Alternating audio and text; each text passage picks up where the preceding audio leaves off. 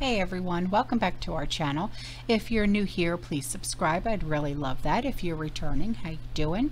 What we're going to be talking about today is oil. Yeah, cooking oil to be exact, and a shortage that is looming as biofuel demand surges due to climate solution. So this is, a key ingredient commonly found in all of our kitchens, and it could face a shortage in the coming months as global biofuel consumption surges due to climate change initiatives.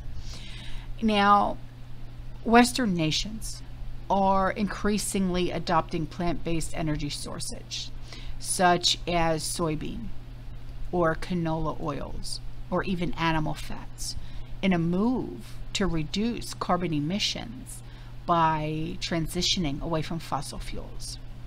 Now, this shift has presented a profitable opportunity for vegetable and palm oil producers to redirect some cooking oil supplies toward the transportation sector rather than their traditional use in fruit production.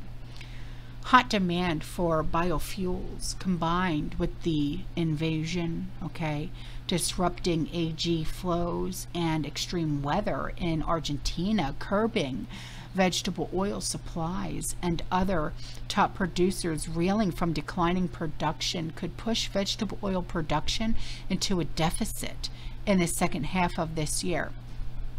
So it's been pointed out that biofuels account for a large share of the vegetable oil market, but only a fraction of energy demand.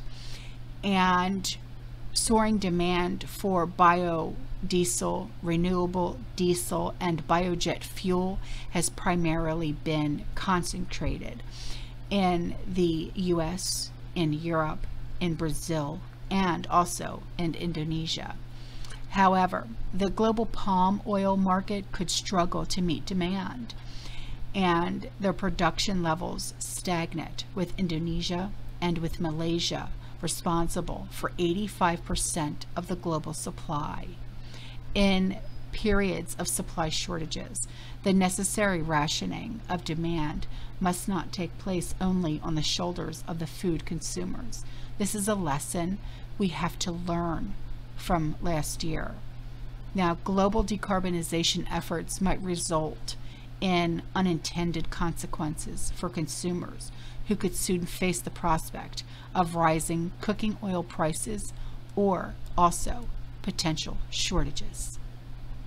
So, what I would suggest you do is stock up while you still can.